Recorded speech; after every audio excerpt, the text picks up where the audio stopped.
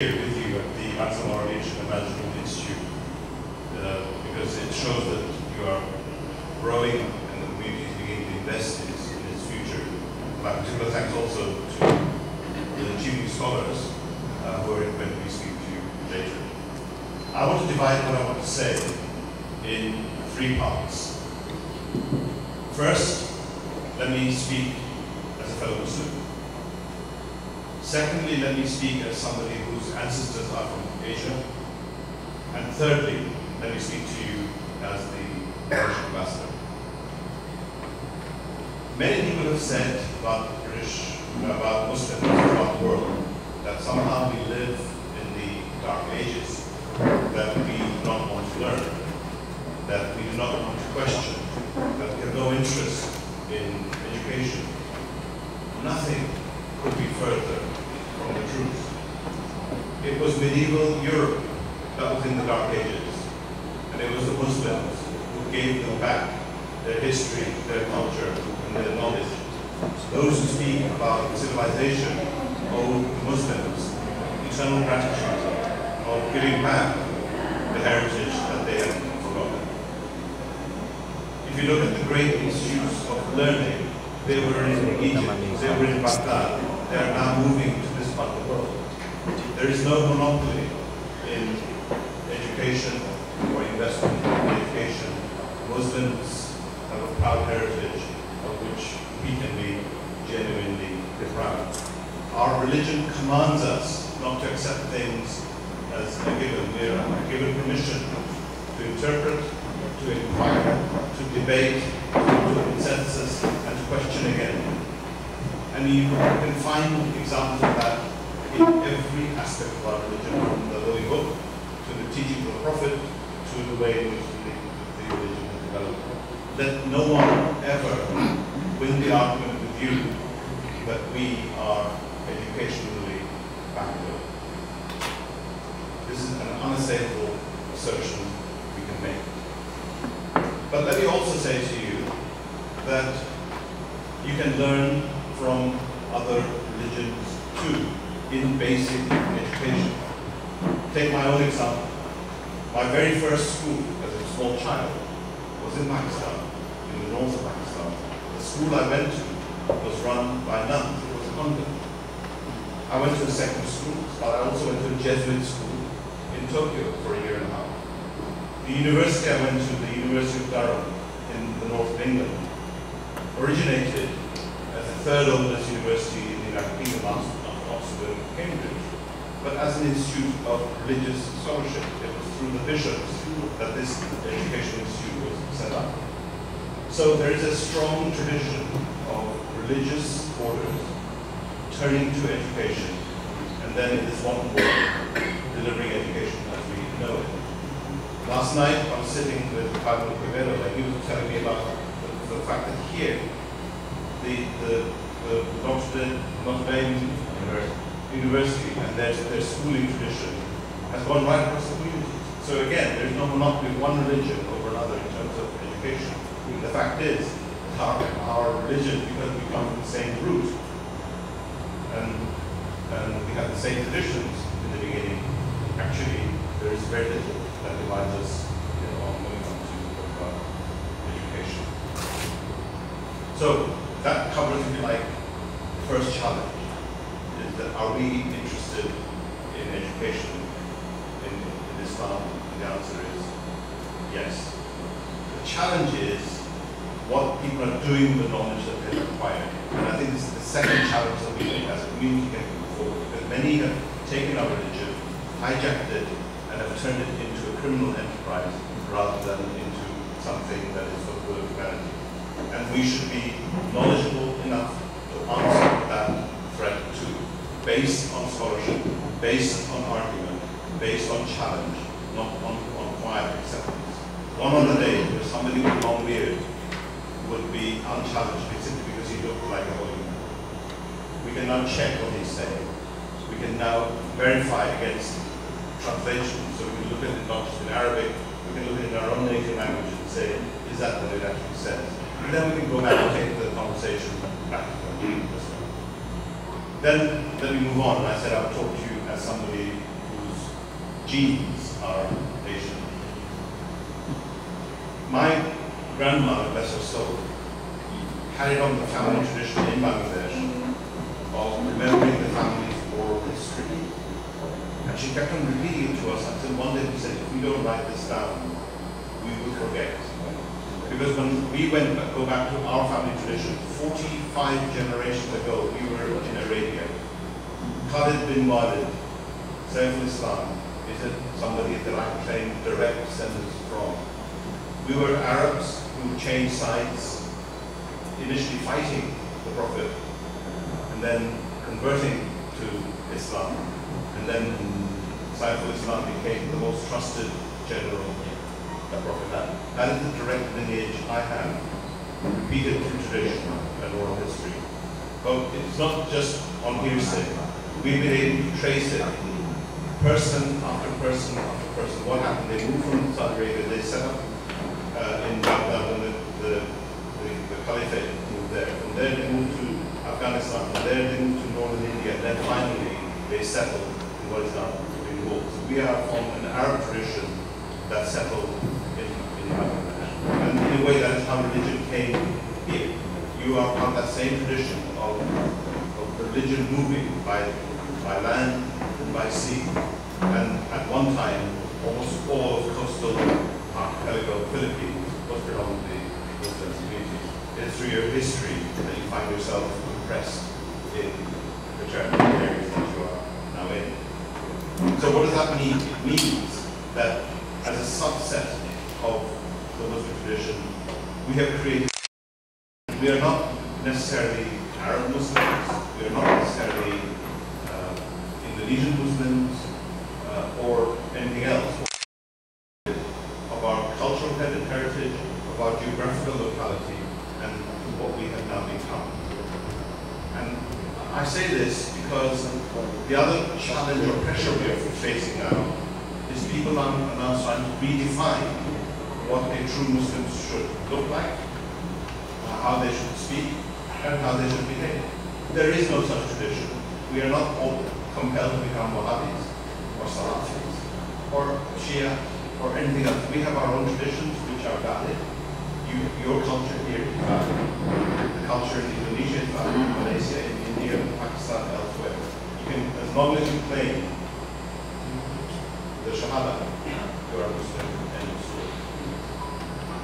Within that tradition is a tradition of tolerance and respect for other communities. And that's also important. It's important not just in the United Kingdom, where we are a minority in a majority predominantly Christian society. It is equivalent, but also where the Muslim are a majority and there are minority communities. And when we talk later about the Bangsamoro, you are soon on a journey from having been a minority with a long list of issues that you want to address to a situation where you will form a majority administration under whom people from other faiths and traditions will have to live. And you will have to remember that the many things that you claim to have suffered from cannot become something that you continue when you are in the majority here. So that's why I want to spend a little bit of time about the different traditions of Islam as it has like moved from one community to another. At one level we are the same, at another we can be different. But that difference is not something that is wrong, it is something that simply reflects the reality. So finally, let me move on to my job as the British ambassador, as to why I'm here, what I'm trying to achieve, and why we believe that this achievement program is something that you should become advocates of and embrace. To understand our role, particularly in the whole peace process, we probably need to go back to the years that we've invested in this. And our story really goes back to the day on which the Moab was ruled as unconstitutional by the Supreme Court. And there was very little hope that probably here and the existing international partners that this process could be revived. But because we had signals from the MILF and from others in the government here that they want to keep the process alive, I was then the regional head for ASEAN, Australia, New Zealand, Pacific, looking after our foreign policy in this part of the world. And I went to our foreign secretary and said, will you give us permission to engage in dialogue, to make a contribution to the peace process, and see where this leads us? And the then foreign secretary agreed, and that was the beginning of our engagement. Initially through our ambassador, Peter Beckingham, then substantially through our ambassador, Stephen Lilly, and I arrived here 1 year and 2 months ago to take up the task of hopefully seeing this process through to its formal finishing line. But it's not been just the ambassadors who've been doing this work. My colleagues in the embassy have been working relentlessly, and with one colleague here in this room, Tom Phipps in the back, I think has attended every single panel meeting in Kuala Lumpur and Davao that has been possible in the last 3 years. And when he couldn't attend, I attended. When I couldn't attend, my deputy attended. There's always been a British presence physically throughout this whole process. We've been there as your guests. We've not been there to interfere. But we felt we had a story to share with you. The painful story of our own troubles, the long Catholic versus Protestant conflict in Northern Ireland.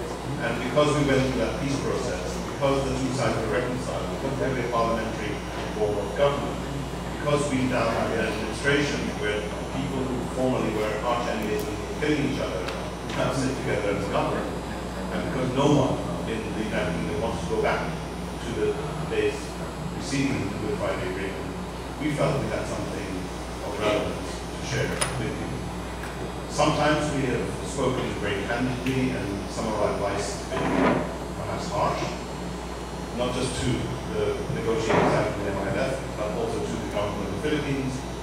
But in all our interventions and in all our work, the focus has been the achievement of lasting peace.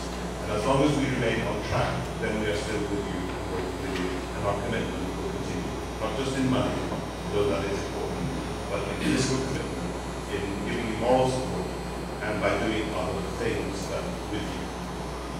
Which finally leads me to the Chevening scholarship. What is it?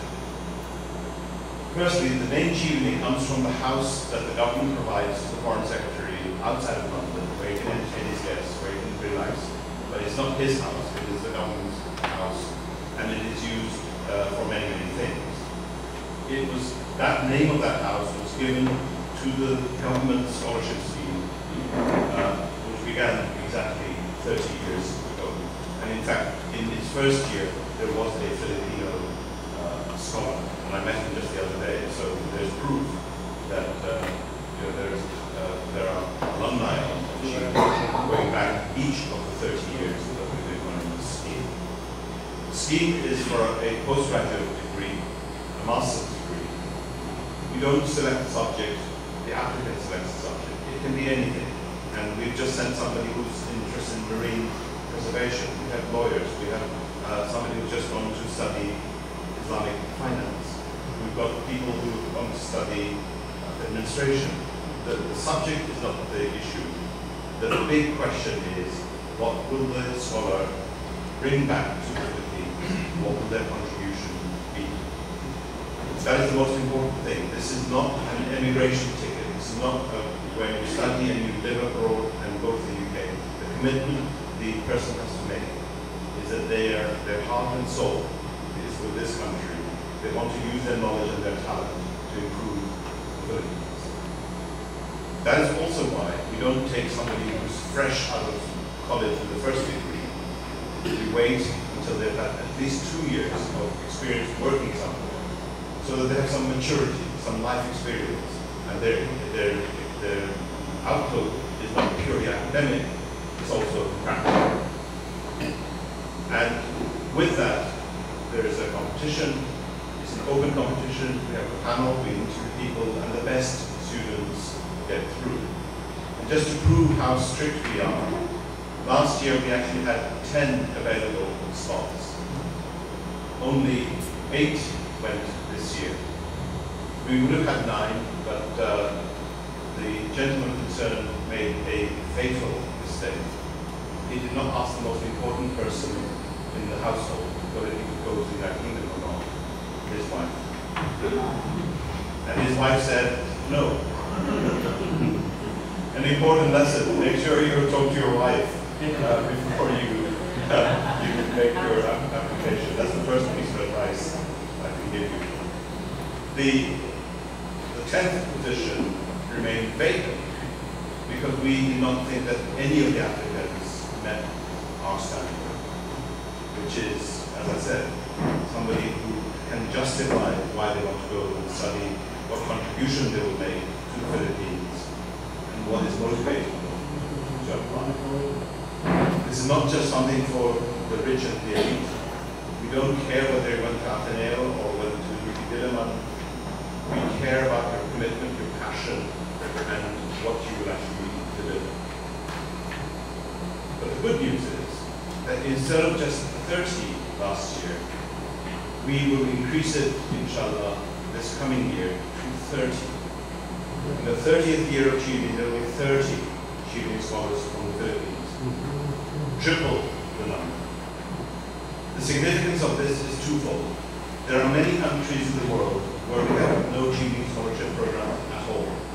So it's not something that we are just giving every country a little bit and hoping that from these small seeds, big trees will grow.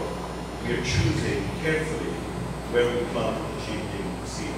And we believe from the history of this scholarship program in the Philippines, the high quality students, and you hear from them in a little while, that this is a place where we want to plant more seeds. So, 30. We're doing this because the government is putting on its commitment, but also many Philippine companies, both complete Philippine companies, like the Bank of the Philippine Islands and the Maguindanao Group. Others are joining and providing some funding to enable scholars to go. Also, British companies who are operating in here, like HSBC and Bangsamoro, they are also making a contribution. Put all of that together, we get to the magic number of 30. The one thing we have managed to do within that 30 is to set aside 5 for the Bangsamoro Chevening program. What does that mean? It does not mean it's a scholarship program for Muslims. It does not mean that we will lower the standard just so that someone from Bangsamoro can come through, because I simply don't accept the proposition that we do not have good enough Bangsamoro people to meet our standard. They exist because we have them already. It doesn't mean that they have to be living in Cotabato or in Alabama or Sulu. That would be an advantage. It simply means that whether you are Numad, whether you're Christian, whether you're Catholic, whether you're INC or Muslim or of no faith whatsoever, if your commitment is to do good for the Bangsamoro, as an administrator, as a scholar, as an effective individual, this is for you. Make sure that people understand that when you go and talk to them, and spread that news, so that we have high quality applicants to choose from. And if we get from this whole exercise more than 5 who qualify, we will look at them. Because if 10 scholars come from this territory overall, and they present themselves as the best possible candidates overall, there is no reason why they cannot be more. But 5 is our minimum commitment we are making to this exercise. Believe me, it's not been easy to secure this in this way, because in our country it's very difficult to start to discriminate or make a special provision for them. But our colleagues in the UK have understood what it is we're trying to do. What we're trying to do is to meet a gap, which is that in the project that we're all working on together, which is the new Bangsamoro administration, if you do not have people with the right skills in essential elements of governance, it will be not impossible, but just more difficult to achieve what we're trying to do. And by having this talent that you can grab hold of and views, I think the future of Bangsamoro will be more assured. That is what I wanted to say to you today. I want you to become my partners and the partner of my team. And Anna's here as the officer who looks after our TV program. All the information is available through her. But at any stage, if you have any questions, all you have to do is ask. But my real request is for you to take over my job, because I can't be here every day. Please become our ambassadors for this very worthy project. And inshallah, you will see the benefits, not just in year one, but in the next 30 years of this investment in education. Which is why I go back to where I started. The tradition of education is not new for our community. We need to recapture that tradition and to prove that we are educated, able, capable people, applying our principles to do good for the benefit of the people we serve, whether it's here or in our home country or in the United Kingdom. Thank you very much for your attention.